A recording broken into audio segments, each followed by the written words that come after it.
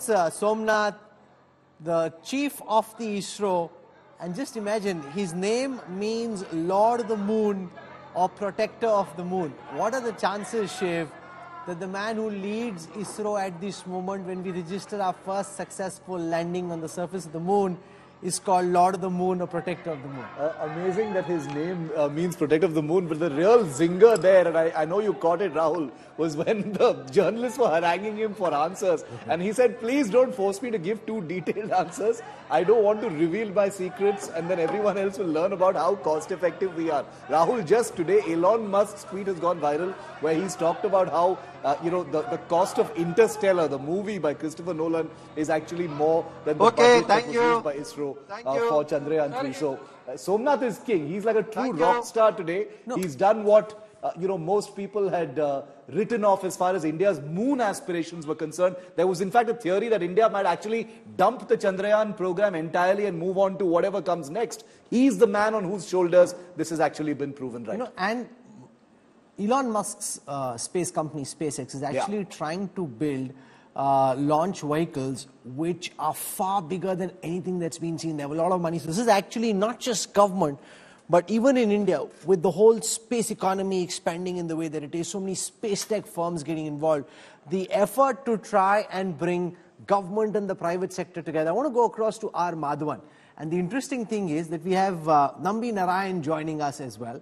R. Madhavan played the role of Nambi Narayan in rocketry. And so it's a bit of a magical moment. I have Madhavan on the phone. So Madhavan, welcome. You've done a bit of this in real on the big screen. What was it like to experience the Vikram landing on the moon? There is not enough words to explain to you how I feel. Just the euphoria is intoxicating. I can't even begin to tell you.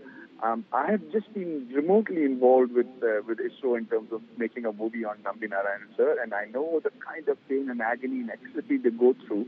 But to recover from Chandrayaan 2 in such a short time, to correct all those mistakes and to make this graceful landing of Vikram on the satellite, on the moon, is nothing short of a miracle. And considering the amount of budget and the resources available to the Isro scientists, this is actually a miracle. And my heart swells with pride. I just don't know what else to say. No, but it's also brought about a lot of interest in science and technology. My 7-year-old son, ordinarily least interested in anything to do with outside dinosaurs and such, now suddenly very excited, trying to read up everything that he can, watch videos, and try and learn as much as possible about this mission and about the moon and what lies beyond the Earth, which is fascinating, I think. Absolutely. And India has, that's what it's done in terms of, creating interest among the youth. We have leapfrogged their interest into knowing about space. You have to admit that space is the final frontier. Earlier on we used to say those who control the seas control the world, and then those who control the airspace control the world. Right now, space is going to be the place where dominance has to be set, and we need the youngsters to believe that there is a career there is excitement there, and there is a life to be followed as somebody involved with space travel. And I'm so glad that this has happened at the moment that the children are also getting so excited about it. And not to forget, Nambi Narayan sir's Vikas engine was instrumental in this launch as well, and it's never failed. An engine that has never failed, and this time too it has been successful, although a small part of the contribution, but yet an important one.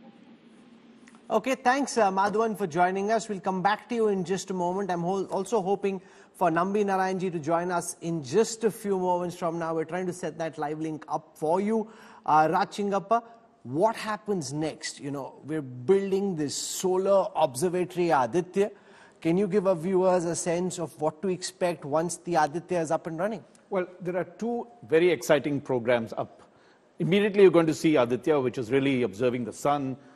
We are sending this for the first time. It'll go about 1.5 million kilometers away from the Earth, position itself. Is that further from the moon or closer? Further than the moon. How much moon's only about 400,000 kilometers. So it's thrice as far as the moon. Yes, 4 times the distance that you do. You position this orbiter that is there, and this has all the kind of instruments to start observing. The sun is critical for us, and the surface of the sun, the chromosome, the corona, everything else.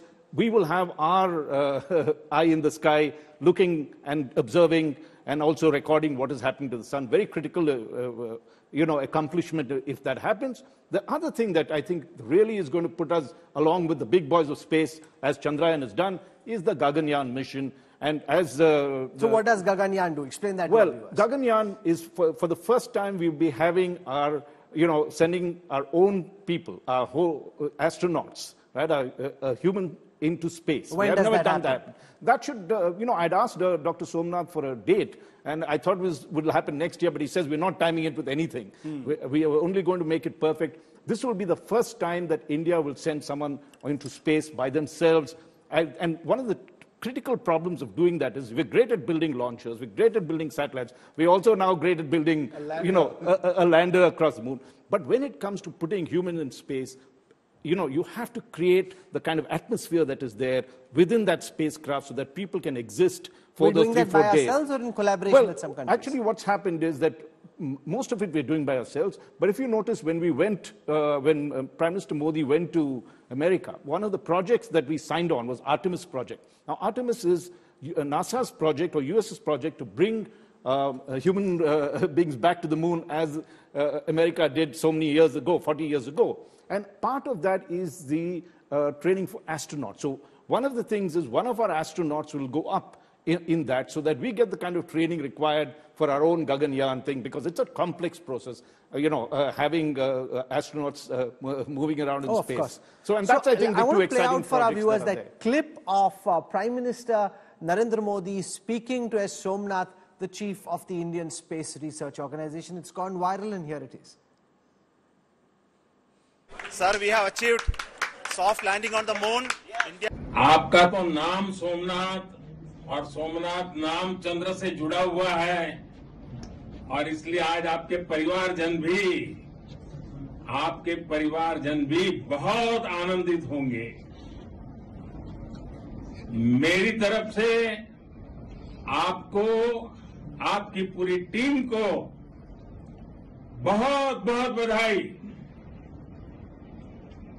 और सबको मेरी तरफ से अभिनंदन कह दीजिए, और हो सके उतना जल्दी मैं आप सबको रूबरू में भी बधाई दूंगा।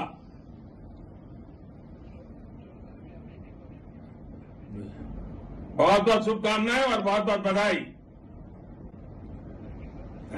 ओके, नमस्कार।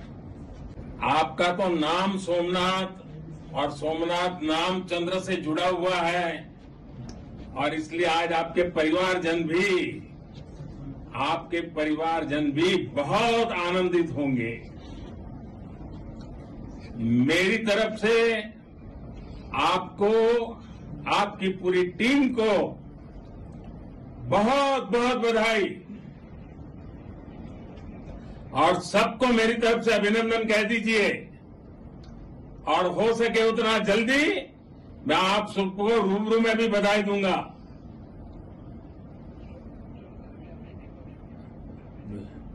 बहुत बहुत शुभकामनाएं और बहुत बहुत बधाई।